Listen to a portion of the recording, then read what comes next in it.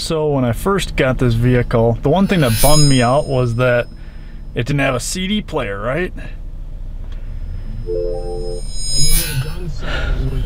And so we're gonna have to rely on Bluetooth and that type of thing, but no CD player, right? Then I got to thinking, it does have a USB port underneath the armrest. I wonder if that is connected to the radio. Moving over to the computer, we'll fire up Windows Media Player and insert a CD. It accurately recognizes the track list. For this demonstration, I'm going to use the highest quality MP3, which is a compressed format. When you rip the disc, you're digitally reproducing the music onto your own computer. If you haven't changed any settings, the new files will appear in your My Music folder. Okay, now insert the USB drive into your computer. Right-click to reveal a pop-up menu and choose Format.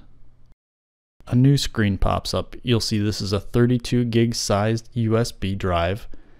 The file system we want is FAT32, and you may name it anything you like in the volume label before clicking Start. A warning screen is always going to pop up, but this is our intent to delete everything on the drive. So click OK. Now open the newly formatted USB folder.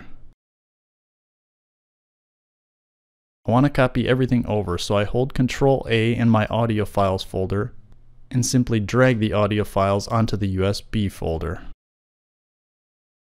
Depending on the amount and number of files, their size, this could take a little bit, but I'll speed things up for you.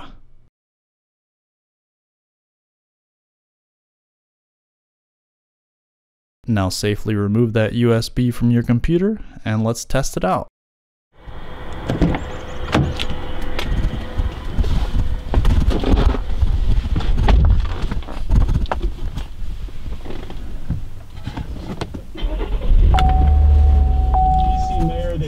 After you get your music all loaded onto USB, asking for additional assistance for 6 days, and they make this about Trump turning it down because it's, of course, his insurrection, his violence that he didn't speak at all. The police. I saw this. So then, right now it's connected to my iPad, but you'll click Media,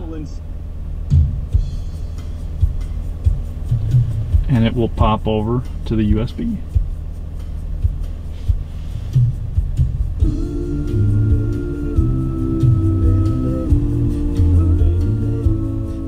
From here, I'll click the More button, as I prefer to break down the music into folder view. Thank you to everybody out there that's watching, and we'll see you next week.